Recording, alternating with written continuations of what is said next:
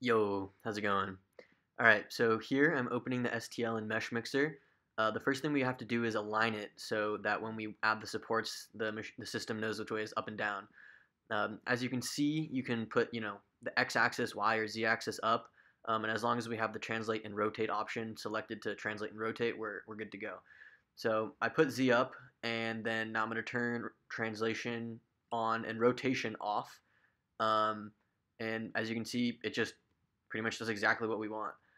If you think that's too easy, it's because it is. There's like a base point and a center point. You can decide what you want to put at like the origin. So here you can see when you select surface point, you get this little I don't know what those things are called, but axis thing, and it's pretty much translating the thing that's at your mouse to that red dot. So when we go back to base point, it does exactly what we want. And yeah, that's just what you need to do to align it.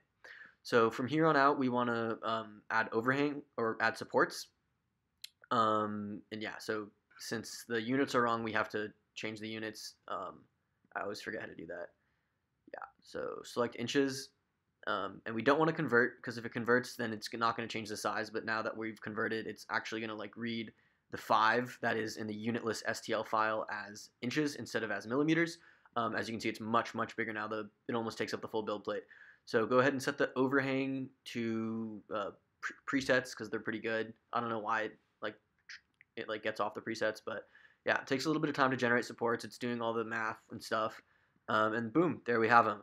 Um, I'm not really sure exactly what MeshMixer is doing by coloring them different. I think it means that they're somehow separate, but I don't know. I don't really know what that means. So anyway, export the STL with like a new kind of naming scheme, just because it makes sense.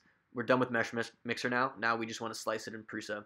So fire that up. Prusa is going to convert it to inches for us, which it didn't used to do. So it's actually like super cool that it does that. It makes developing in inches a lot easier. As you can see, it just is a normal thing ready to slice. We don't have to align it, but if we did have to align it, you could use the like surface tool. I forget what it's called. I think surface to face. And that's it. Yeah, with the supports attached, just slice, and there you have it.